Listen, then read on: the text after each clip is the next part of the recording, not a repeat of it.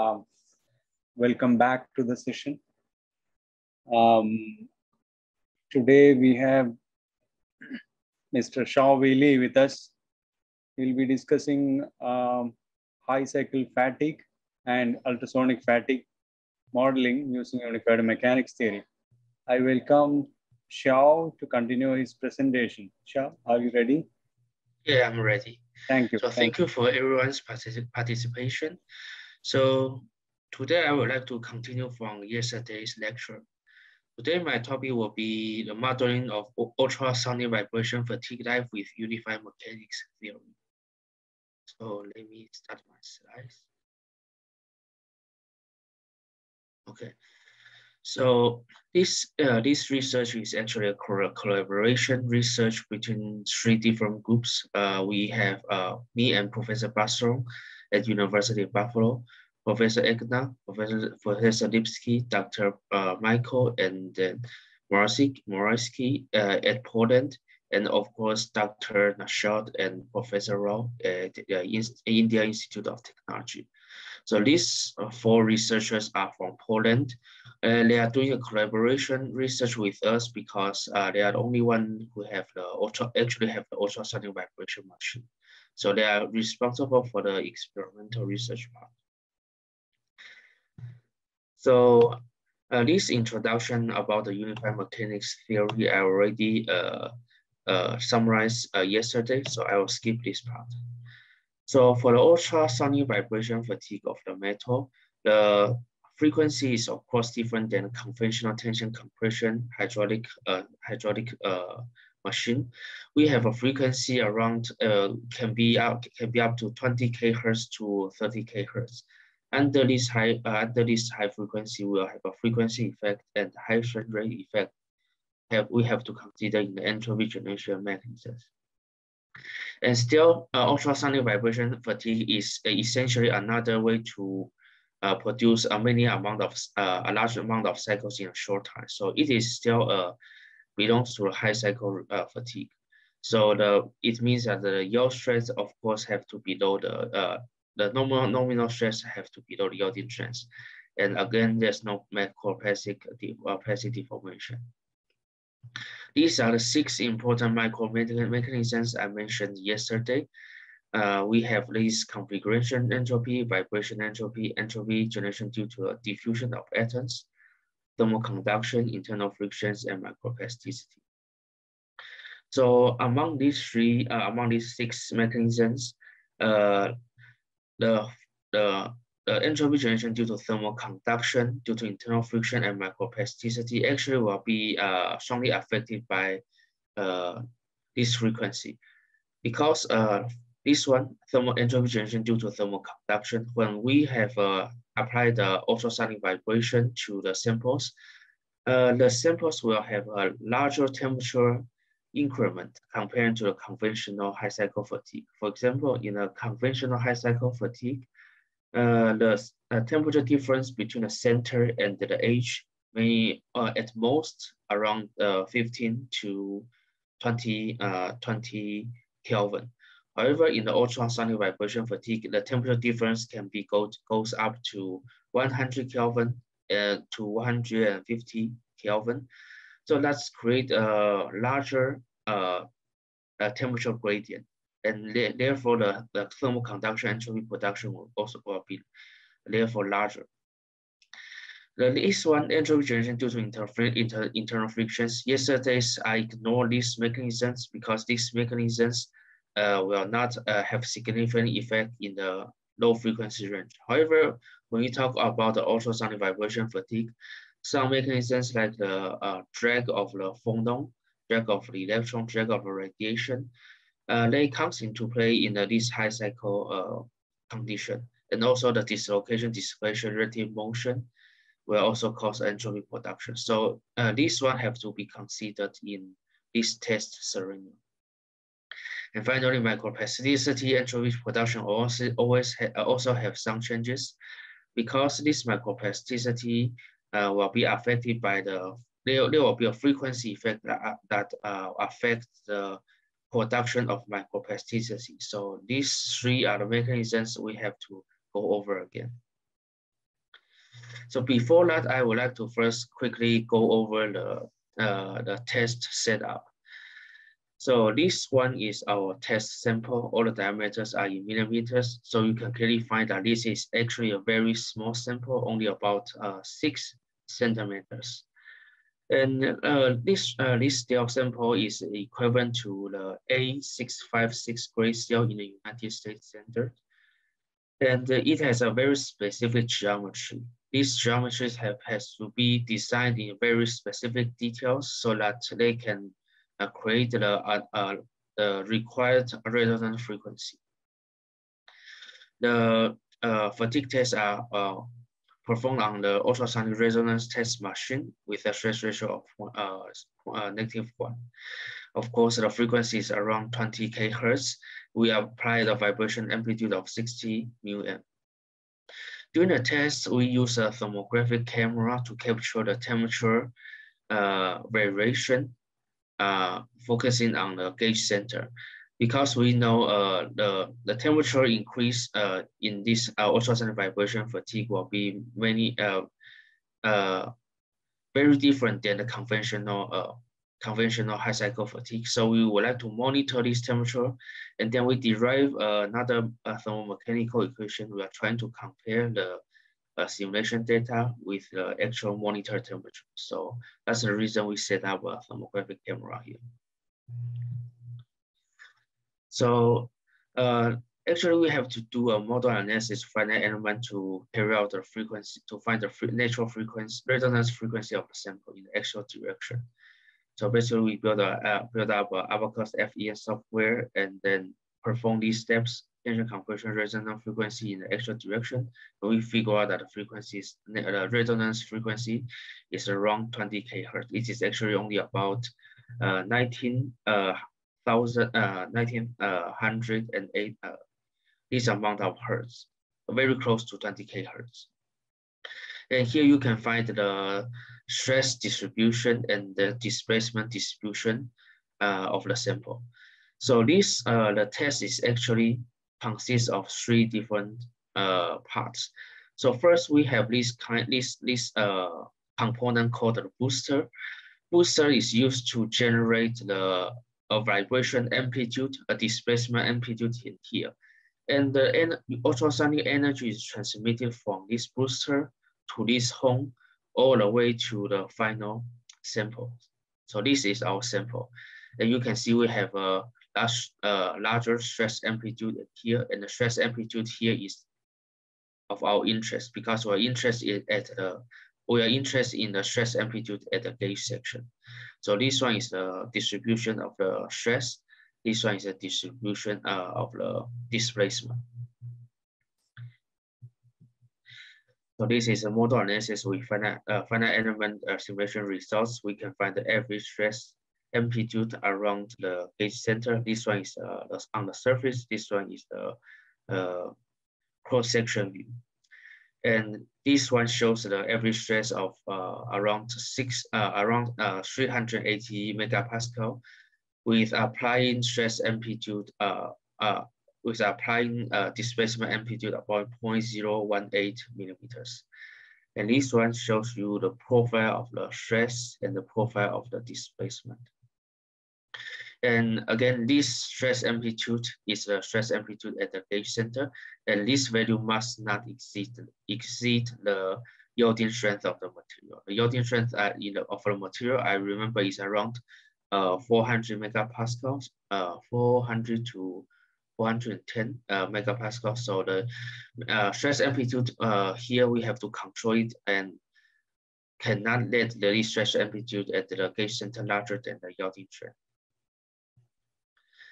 So this is our ultrasonic resonance testing machine, and this one is our infrared thermographic camera. We use a total of 21 samples to determine the fatigue limit, and we use another 15 samples to construct the fatigue SN curve. And among these 15 samples to construct the SN curve, we monitored 11 samples. We use the thermographic camera to monitor 11 samples. their temperature are recorded and can be shown in the later picture. So this one is the staircase fatigue data obtained from the experiment. They use this so-called up and down method.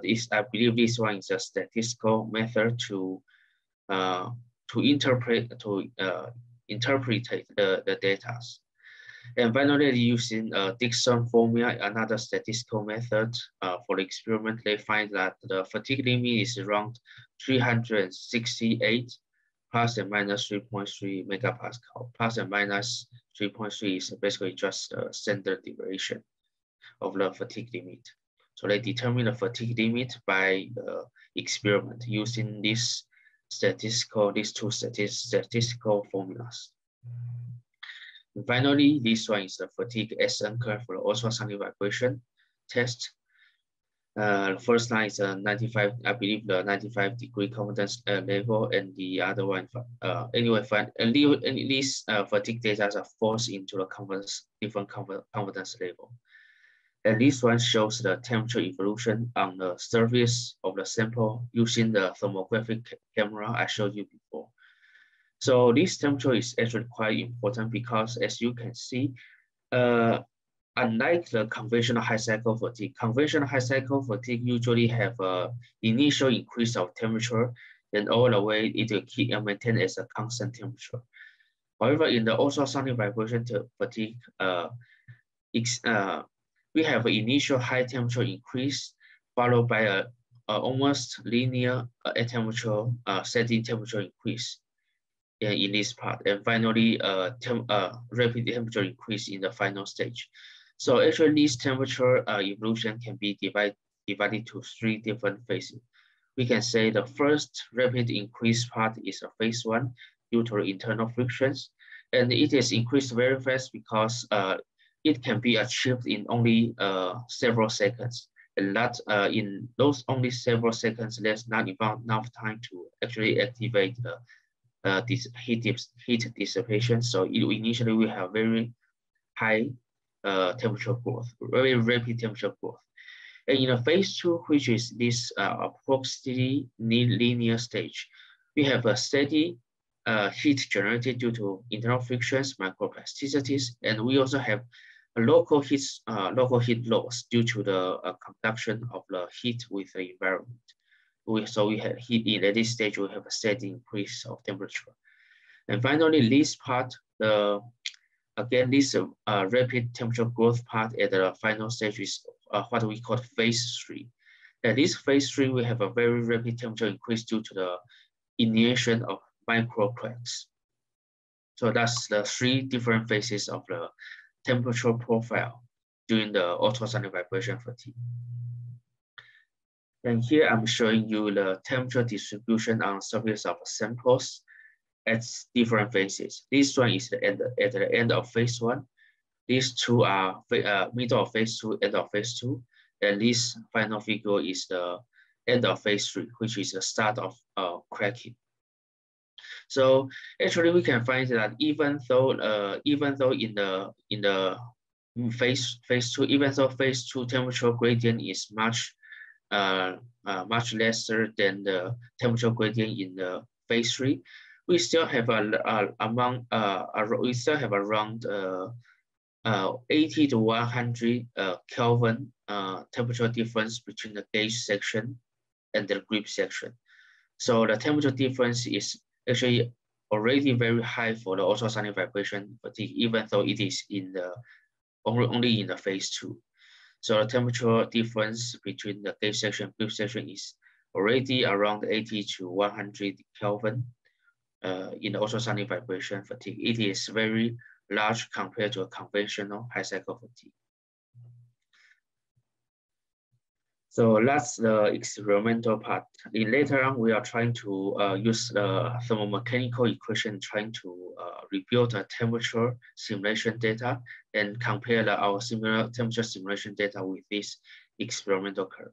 And we are also going to use unified mechanics theory to build up a SN curve and compare our SN curve with this experimental data. So these are the 6 entropy generation mechanisms I mentioned yesterday. So these 3 mechanisms I have already explained. They are actually quite small compared to the other 3 mechanisms. So these first 3 are negligible in our case. And these 4 mechanisms are mechanisms we have to study in this paper. So the entropy will be composed mostly of these 3 mechanisms: thermal conduction, internal heat generation, and microplasticity. So these are configuration entropy, vibration entropy, and vacancy concentration, all explained, introduced yesterday.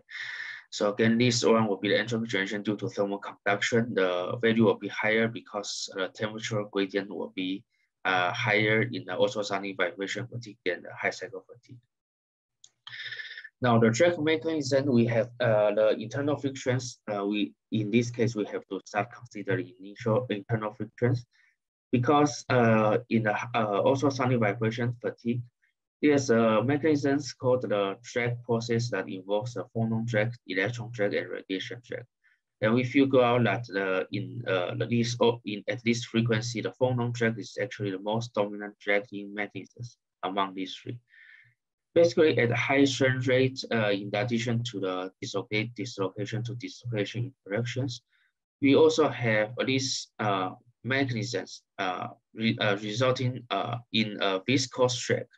This viscous drag is due to the interaction with phonons and the dislocations. So these thermal phonons in a crystal are scattered by these gliding dislocations.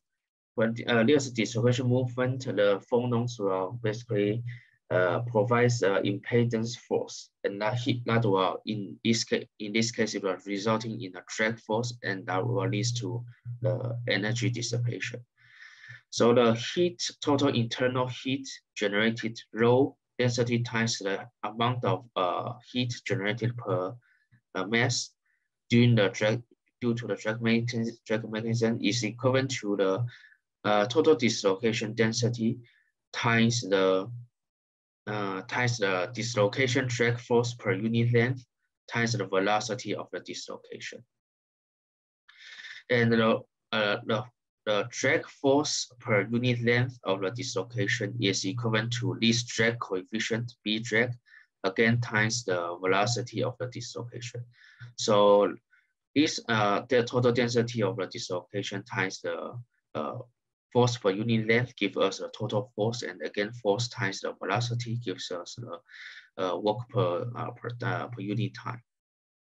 And one thing we have to be careful, I have to emphasize here is that the dislocation density is actually closely related to the shear strain rate.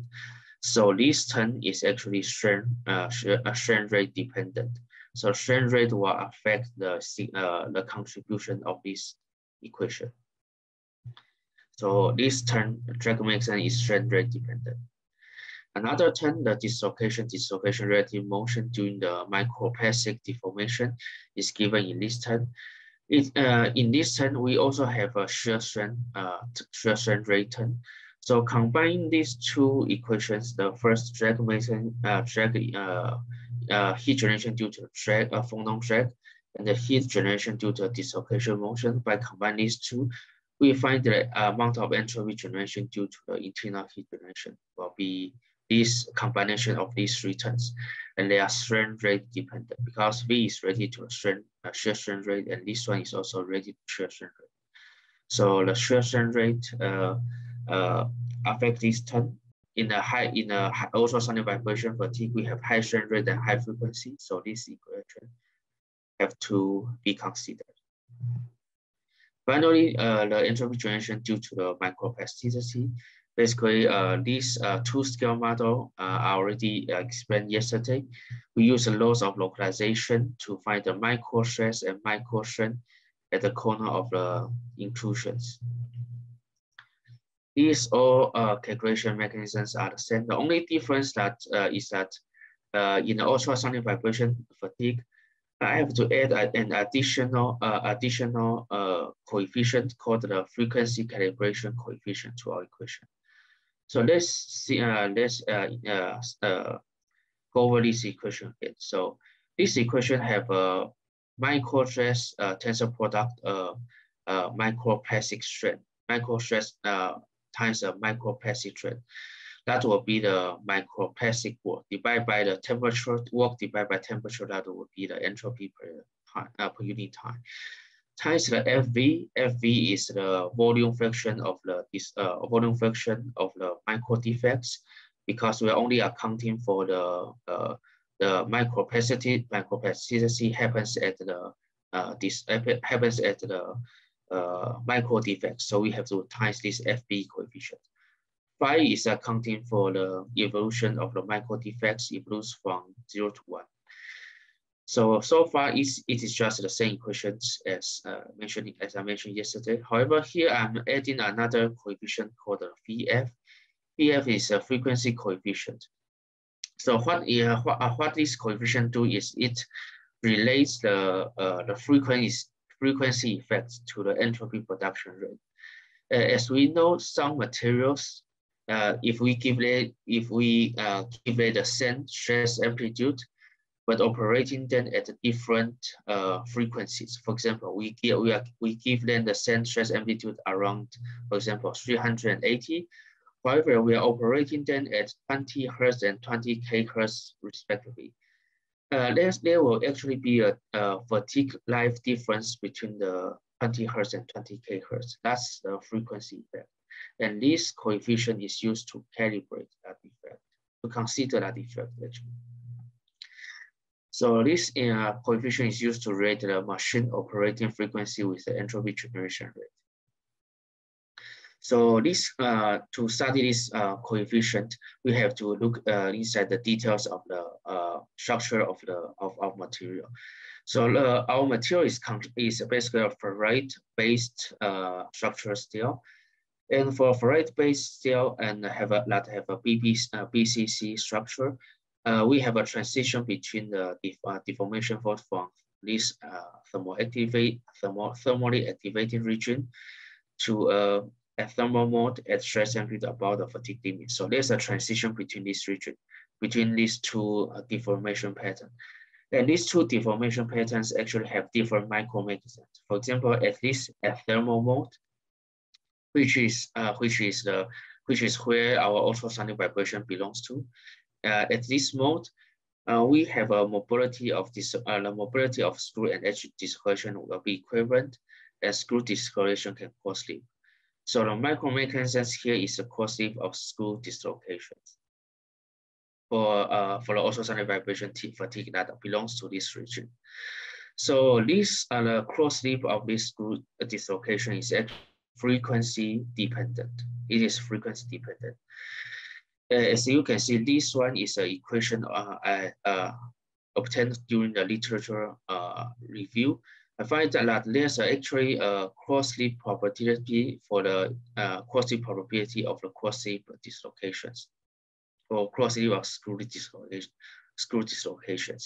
It is related to a coefficient, the relative length, the duration of the time versus the reference time, the resolved shear stress minus the critical shear stress that can activate the cross-slip over a Boltzmann constant, absolute temperature, and the volume of the screw dislocation. So this one is a probability, positive probability for screw dislocation. And by this probability equation, it can be further derived. We can further derive this equation to obtain the time duration to activate one cross-slip. That will be this equation. And the time duration to activate one cross-slip is inversely related to the operating frequency of the machine. As you can see here, it is inversely related to frequency. So now, for example, if we have the same stress amplitude, we give the test sample the same stress amplitude, but we are operating them at different frequency range. One is around 30 Hertz, the other is around 20 kHz. In order to reach the same cumulative probability of cross-slip activation, in order to make their probability the same, the time duration to activate the cross-slip per cycle times the total amount of cycles must be equivalent. The multiplication of this time and the number of cycles must be the same. So we have this equivalent equation. So we can obtain a approximate relation between the numbers of operating cycles and the numbers and the frequency and the operating frequency. The number of cycles to reach value is actually positive related to the operating frequency of the testing machine. But again, this equation is only applied to the flow rate-based method, because for flow rate-based method, we have this kind of transition mechanisms, and we have this kind of school duration quantity. So that is restricted to that case. So by obtaining this positive relation, we use this fire factor to include above frequency effect. The fire factor is basically approximately the conventional operating frequency divided by the ultrasonic vibration frequency. That is used to include the frequency effect. So everything is the same here, but the only difference is that in the microplasticity model, we add the frequency coefficient to our entropy generation equation, because under different amount of frequencies, for example, under the ultrasonic vibration for at least 20 kHz, we'll need more time to actually generate the microplasticity. Dr. Lee, yeah. Dr. Lee, sorry to interrupt you. Yeah. Can you explain what is cross-slip? Cross-slip, I don't have a picture here, but it is two dislocations. They kind of cross-slip like this. They have an angle that basically one dislocation is in cross-slip with the other dislocation. This kind of direction. I can show you maybe a picture of the cross-slip after the presentation.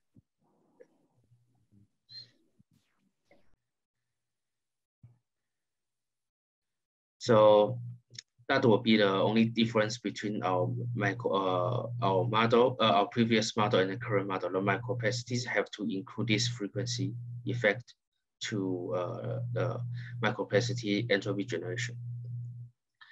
So then we have this thermodynamic fundamental relation in metal ultrasonic vibration for the that will be the specific entropy production of in our system. And these three terms are this term, and this term. These three terms are the dominant mechanisms. And we can use the specific entropy production, implement this one into our TSI equation to calculate the evolution of this index. And similar to the previous lecture, the surface of the temperature T must be investigated in detail in order to precisely obtain the entropy production, and that can be reached by deriving this thermomechanical equation. The thermomechanical equation is again derived from a traditional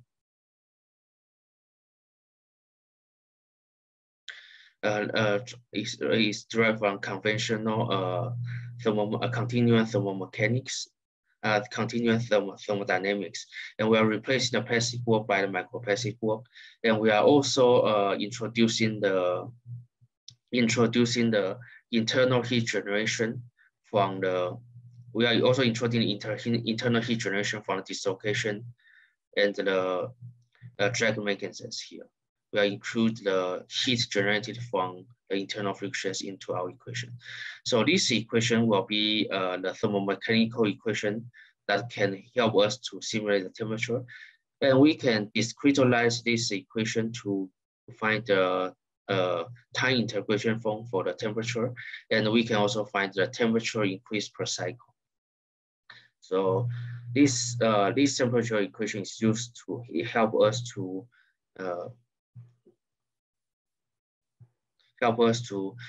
find the temperature inside this entropy generation equation. So these are material parameters for the material. These are material parameters for the dislocation motions. And finally, we have the entropy generation versus the amount of cycles. And here, this time, I'm showing you all the stress amplitude versus the all the entropy production from different stress amplitude. We have around 1, 2, 3, 4, 5. We are around 7 different sets of data. We are all running in and trying to test their frequency, and they at failure they all created the same amount of accumulated entropy. This entropy again is called the fatigue threshold entropy, and the fatigue threshold entropy is depending on the material, not the geometry, not the test frequency, or not the loading type. It is related to material. So the fatigue threshold entropy for this material is around 4.1. And finally, we have the temperature and TSI evolution. So these curves that have the arrow is the experimental obtained temperature, and these lines are the temperature, simulated temperature. So we can see that actually the simulated temperature can match the experimental data in phase one quite well. A little bit difference in the phase 2, and it cannot capture the phase 3 because in our thermomechanical equation we are not including the evolution of the cracks. So of course our thermomechanical equation cannot simulate the phase 3. But because phase 3 also includes a lot of instabilities, so it is very hard to simulate this part. But since this part only contributes a very small amount of fatigue life, so it is okay to ignore the phase 3 temperature evolution in the thermomechanical equation. And finally, this one will be the thermodynamic state index evolution from 0 to this given number. So we can use the stress amplitude versus the number of cycles to reach failure to again reproduce a SN curve. And this time we can see our SN curve in this line. And it is forced in this confidence level. So that will be how to use a unified mechanism to model ultrasonic vibration fatigue of a material. So the conclusion will be we derive the thermodynamic fundamental equation and use the thermodynamic fundamental equation to implement to our thermodynamic index to calculate their fatigue life. However, the only difference between the high cycle fatigue and ultrasonic vibration fatigue is we have to consider the frequency effect when in the generation of microplasticity, and the frequency effect and the hydrogen rate effect will also causing the heat generation from internal friction. These two are main factors that will basically change the fatigue life between these two different tests. So thank you for your listening. Thank you, Xiao. Now I will request the participants to pose questions if they have.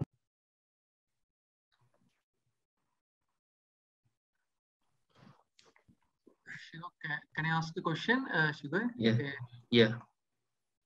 It's a very good presentation. I just want to know that the temperature we are probing on the specimen, this is related to the temperature on the specimen. You mean? Yeah. So what I want to know is. You mean a material constant? Yes. Fine. Oh, no. Yeah. No, temperature. Oh, okay. Temperature. Yeah. This is fine. Yeah. This slide is fine. No, yeah. no, where you are measuring the temperature, that whatever figure you have shown now, no? Temperature distribution on the specimen as a function of number of cycles. Oh, this one? This number of cycles? Yes. So yes. Here, because the test is done in open atmosphere, right? it is an ambient environment, open air, correct? Because the environment is not, that means there is it's not a adiabatic type of, what I mean to say is that the actual temperature that may be generated may be higher than what is measured because of dissipation. Is it true? I want to know whether it can be higher than what is measured here because of dissipation to the surroundings. The temperature what we measure on the specimen may be lower than what is actually generated, or no? I just want to know that. Okay, I will put it again. Yeah. This is a temperature measured by the measured temperature. Camera. Yes. Yes. But during deformation, because of heat dissipation to the surroundings, Yes. the actual temperature may be higher than this, or no? I think during the testing, I believe that during the testing they are actually monitor the temperature by this machine, right? So this machine they monitor the. Oh, okay. So I see your question. This is after the heat dissipation we are measuring, right? There is also a parallel heat dissipation is going on to the surrounding. Yes. Surrounding. So the temperature will be higher than what we measured, right? But I believe the temperature they measured is the instantaneous temperature they observed at the gauge section. Okay. Okay. So that's this instantaneous temperature. For example, it is consistently under a cyclic loading, and they are consistently using this camera to monitor the instantaneous temperature change at this center during the entire testing. So they are not allowing these samples to have a cool down period. This is a continuous. I believe this is a continuous process. Okay. Okay. Yeah. So fine. So then, do you know the frequency? Say, for example, if you consider two slip planes, okay, each slip plane is having one dislocation, like slip plane 1, and parallel to that another slip plane. Okay, so there are two dislocations on the two slip planes. So because of very high frequency, it is possible that they may not see the presence of each other. Like one dislocation is approaching another dislocation, but they don't feel the interactions because the frequency is very high. So they may see only the lattice drag, that is lattice vibrations will cause the drag for the dislocation movement. So what is the cutoff frequency usually where the dislocation doesn't feel the effect of another dislocation? Did you consider that? Is it because the frequency is very high? We are in the viscous drag region, I feel. Oh, you mean the frequency that will actually activate the frequency? The frequency when the dislocation, there are two dislocations. So, but they will not see each other because the frequency is very high. But they may see the lattice vibrational drag. So there will be some cutoff frequency between these two. That means below certain frequency, lattice drag will be there, plus dislocation and dislocation interaction will be there. But above certain frequency, only phonon drag will prevail. So that is something is there on this. Maybe it may not be there in the frequency what we tested. Very high frequency, it may be there. Okay. So then another question is this: what do you expect the cracks where it will form? You feel that PSB persistent slip bands play a role, or because PSBs will form on the surface, correct? Yes. Whereas near the inclusions, PSBs may not be there. Yeah, so you mean PSB is extrusions on the surface? Yes, it may be there, but when we are doing it very high frequency, you also observe PSBs on your specimen. It will be there, no? On the testing specimen. I believe it may not be shown on the surface of samples because according to the transition list, in also a very high cycle fatigue, sometimes the failure is from the inclusion-induced failure, so we may not see the extrusion of the sequence on the surface. Yes. So your material is failing by inclusion-induced failure, right? Yeah. Right. Okay. Okay, thank you. Thank you very much. Thank you. Hello, Lee. I have a Yeah. query. Thanks for continuing the yesterday's nice lectures. Yeah. Now I am gaining more insight in this UMT model. Just I was thinking that you have proposed the at least I think 5-6 the entropy is source of they contribute in the failure. Yes. So which one is most significant? Is there any order sequence or ascending or descending order? One can say that this particular factor has more contribution in failure. You have done that type of study? Oh, you mean the comparison between different mechanisms to see which one have the larger contribution? The different mechanisms which you have just explained. Yeah. So actually, the contribution here will be let me see. So these two are basically in the it can be negligible. One is the configuration, the other is the vibration, and these diffusion mechanisms can also be ignored. So these three will actually controls the total entropy production. But among these three equations, I believe the internal frictions and the microplasticity will be higher than the entropy production of the due to conduction. So these two will be, yeah. So this, if you want to use the model, then we can simplify our equation to just include this one, and this one. Thank you. Yeah.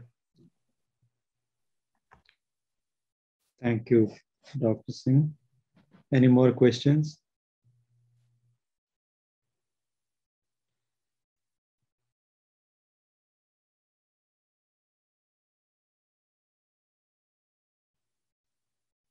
I think I should call by name.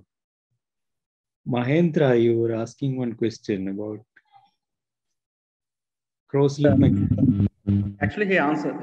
Yeah, answer. In the middle of the presentation, the question was answered.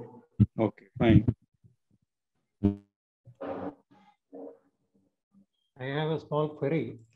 How do you subject the specimens to ultra high frequency vibration? So, is there a special machine you have for that, or? So we basically, this is our machine, right? So we are generating actual resonance.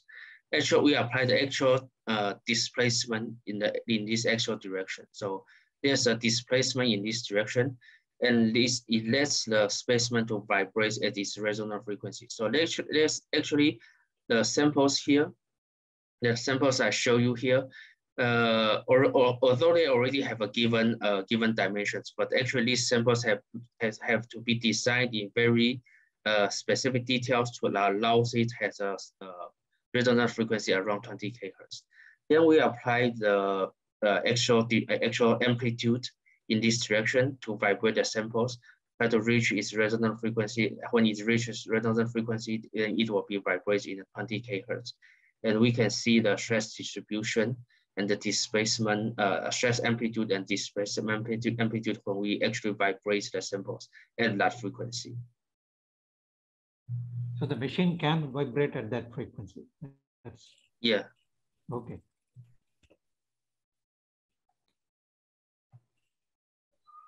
Any other questions?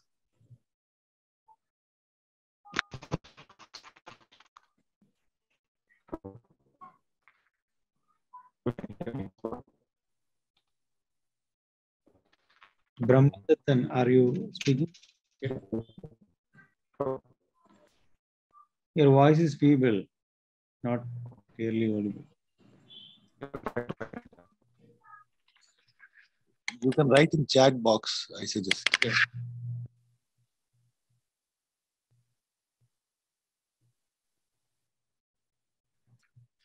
Meanwhile, I want to convey one information. People are joined. So all the people who are joined through AICTE, we have sent you one email regarding the confirmation of your details. Please acknowledge that so that we can prepare your certificates. Those who have joined through ISAM, we will prepare your certificate separately. But for AICTE, the certificate should be issued by the Center of Continuing Education, IIT Madras. For that, you have to verify your details. So the mail has been sent today. please verify that, I acknowledge that, and then we can start preparing your certificates. Thank you. Thank you, Ashish. Thank you. So, any more questions? Hello. Hello? Can you hear me now? Yes, yes. Actually, you mentioned that 6 entropy generation mechanism. Is that Yes. limited to this particular material, or is it common for same All kind? metallic. Yes, in the equation here, let me see. Yes, and this thermal conduction equation is for all the material, applies for all different materials. But we have, of course, we have to change the conductive coefficient. This one applies to all the materials because it is about the permutation of atomic different size. This one also applies for all materials, but I believe the only difference, the biggest difference here is the generation of microplasticity. Because here we are adding the frequency coefficients to our equation, and that may not be true for all different metals. For example, if your metal is a martensite-based metal, then it will not have a significant frequency effect. It means that when you applied, for example, 20 hertz and 20k hertz, the fatigue line will be approximately the same. But for some materials, there will be subject to the frequency effect. So that will depends on this equation. This VF factor is actually depending on different kinds of material. But the rest of the equation, I believe it can be applied to all metallic material. So if we consider different range of frequency, so this 6 mechanisms will come again. Yeah.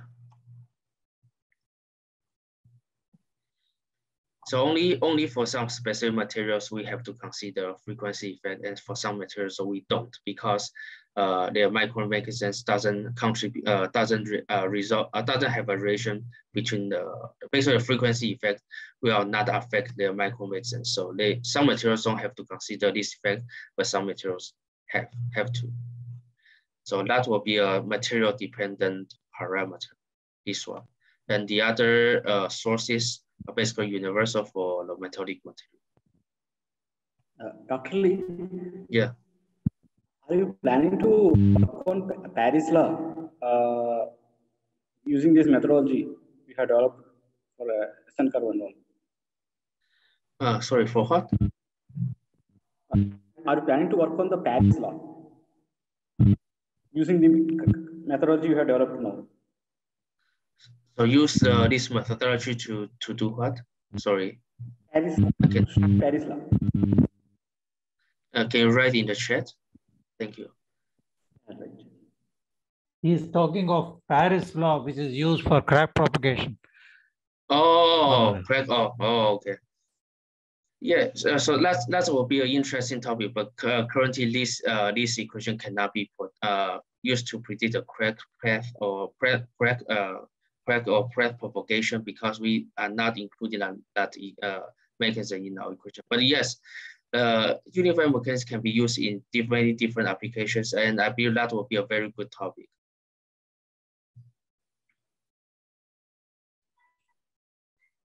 Any more questions?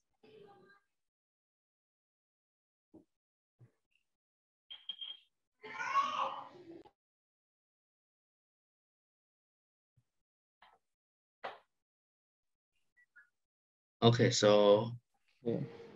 It's time now, right? Yeah, okay. Then okay. We will stop here. Thank you, Sean, for this evening session. And thank you for everyone's participation. Thank you. Yeah, bye-bye now. Bye-bye. I would request Ashish to take over the session. Ashish? Thank you. Thank you, Shao. Thank you, Naushad, for your good session. And now we have over with today's session. Tomorrow is the last day of this workshop. So we will start with at the same time, 5 o'clock, with the interesting topic of Introduction to Material Subroutine in Abacus by Dr. Naushad. And then we will have regular sessions. And in the end, we will have a valedictory function as well. So the we welcome you validatory tomorrow. function, Professor Chamal may engage you for about half an hour, and I requested our head of the department, Professor Shivkumar, who talked to you yesterday, to join at 8:30. So from 8:30 to 9, we'll have a brief session where we expect to hear from you as feedback on how you felt and any ideas that you have with regard to some follow-up for workshop that we plan to have in June. Professor Chamal is likely to come to India at that time. We originally planned to have two levels of offline interaction, one at Chennai and one at Jamshedpur, even this time, but that could not happen because of this, Omicron. So we may do that in June. So if we want to do an offline interaction in June, everything is a follow-up workshop. If you have any ideas of how we should structure it, or any topics that you want to be focused on, you can give us some ideas tomorrow. So please participate in the validatory function and give us good feedback orally. Perhaps we can even circulate a small Google form. feedback Google form where you can also write some of these things verbally. Okay. Okay. Thank you all.